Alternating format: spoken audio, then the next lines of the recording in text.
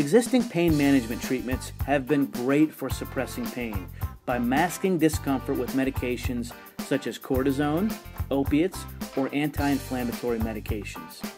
These treatments work great for pain relief, but they don't actually fix the problem.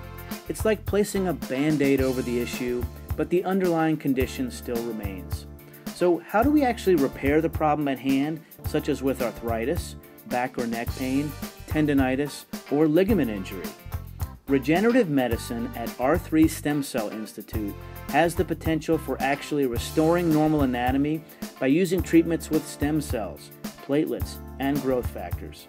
You see, stem cells are like a blank slate, able to differentiate into any type of cell needed depending on the environment in which they are placed.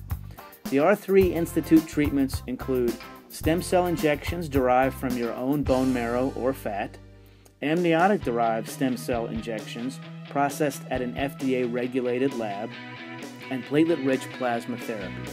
These are all same-day, outpatient treatments. Initial studies are showing these stem cell injections to have great promise in regenerating and healing injury while diminishing pain. For instance, multiple professional sports leagues have approved of platelet-rich plasma therapy, including the World Anti-Doping Association.